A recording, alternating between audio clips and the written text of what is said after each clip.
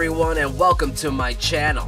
Before Kane from John Wick, there was an 80s action comedy called Blind Fury.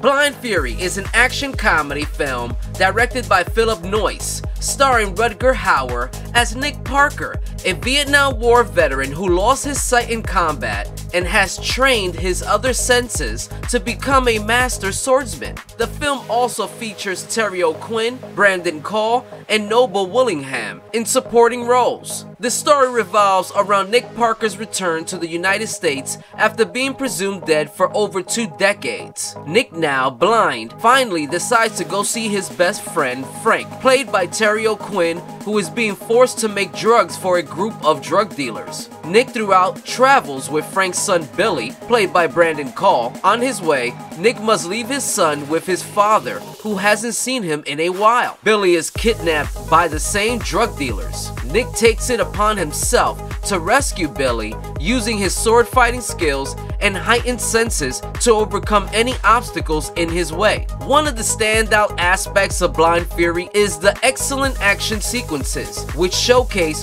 Rutger Hauer's impressive martial arts skills and the choreography of the fight scenes. If this film was made now with Chad Stahelski behind the action, it would make for an awesome remake. The film also features a good balance of humor and drama, with Hauer delivering a strong performance as the blind swordsman who must navigate his way through the dangerous world of drug dealers and corrupt officials. The film's plot is loosely based on the classic Japanese film Zaitochi and pays homage to the samurai genre with its swordplay and honor-driven themes. It also features a memorable soundtrack by J. Peterson Robertson, which complements the film's action and tone. Overall, Blind Fury is a fun and entertaining action comedy film that stands out for its unique premise and strong performances. It's definitely worth a watch for fans of the genre, especially those who appreciate martial arts films and samurai cinema. Thanks for watching, folks.